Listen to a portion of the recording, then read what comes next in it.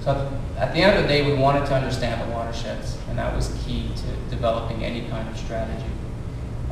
We needed to communicate the vision consistent with the Bowker Creek project.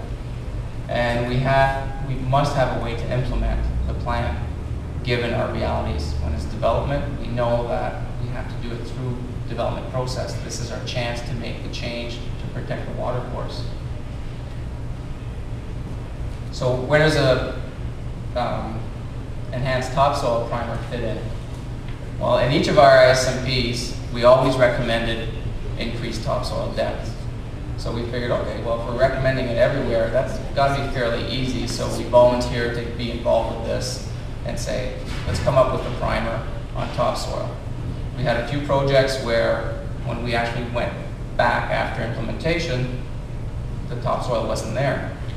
And we thought, well, wait a minute, it was in the guidelines, it should have been there. So obviously something fell down along the way. So we knew that we had to look back at what we've done in the past and develop something, kind of a strategy. So for the future projects, where would we provide the tools necessary to make sure these strategies were in place.